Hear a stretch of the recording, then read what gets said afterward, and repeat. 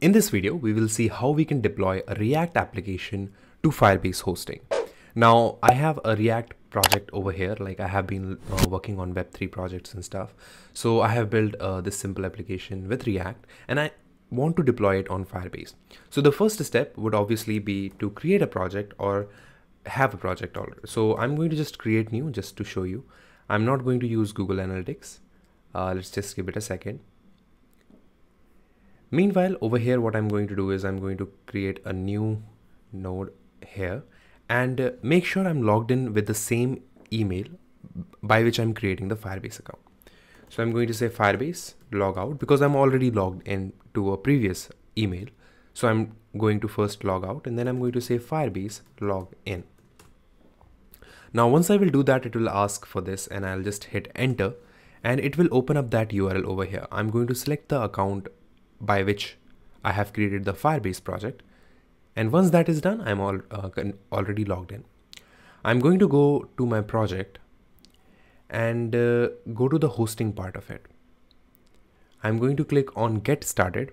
It will give you this particular command. I have already run it and I don't want to waste any of your time to show you.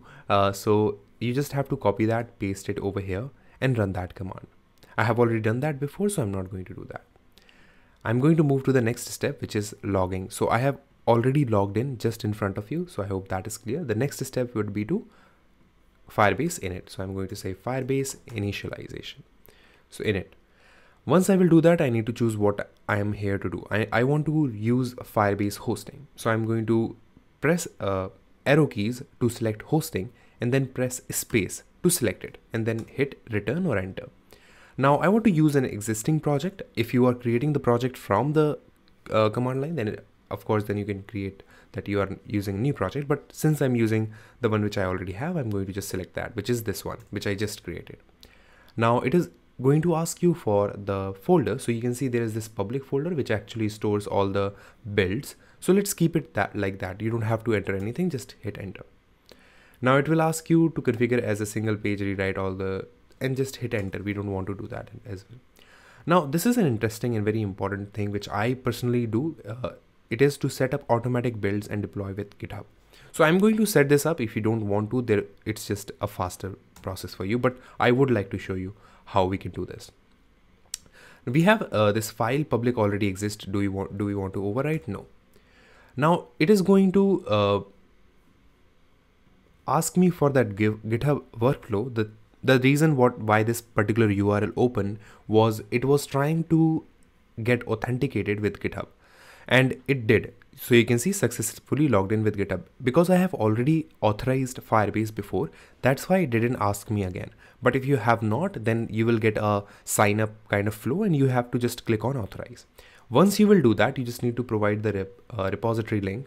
I'm going to open up my repository and copy up this user/repository. Once I'll do that, click on return.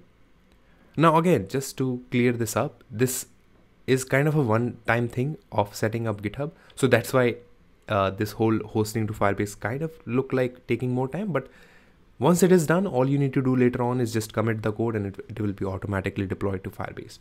Now it is asking that you want to set up the workflow to run build script before every deploy. I will just say yes. And it is asking what script should run before every. So it is already detecting this npm CI and npm run build. So let's just go with that. Set up automatic deployment to site live channels with the PR. I'll just hit enter, yes. And we will be using the main branch, which is this master branch. So I'll just hit enter. Okay, so with all that done, we will click on next, and that is to run this command. I'll do Firebase deploy, and let's see what happens.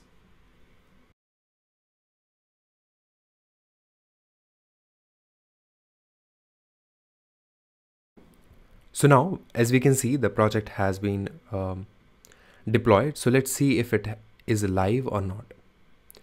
So I can see React app over here as a title. So I think something has worked, but I missed one very important part, and that is to build the application first. So right now the public folder does not have anything. It's just a blank thing. We need to build it so that all the things which we have done over here, it can generate a static kind of files, and then those files can be deployed. So what I will do is I will say yarn run build. When I will do that, it will run this React script build, and it is going to generate all those build files. So I'm going to give it a second and I'll be right back. Okay, so now you can see that it is generated, but the folder is called build. So this was a kind of a mistake. So what I'm going to do now is I'm going to just say Firebase init, and I'm just going to follow the procedure again. Just want to update the name of the folder. So I'm going to say that is build, and then it's more of like enter, and I guess that should not be an issue anymore. Now I will press my arrow key so that I can get my previous command, which is Firebase deploy, and then hit enter or return. Now I will give it a second and I'll be right back once it's deployed. Okay, so as we can see, the project is deployed. So let's refresh and see if any update has happened. So as you can see, the project has been deployed on Firebase. And now if I will make any changes, it will be instantly reflected over here. So I can push some code and it will be, now I have a lot of different backend code which needs to be updated as well, like in the app and stuff. So I'm not going to update that. But overall, what you can see is like how easy the process of deploying your project to Firebase is. You just need to build the project and then just deploy it.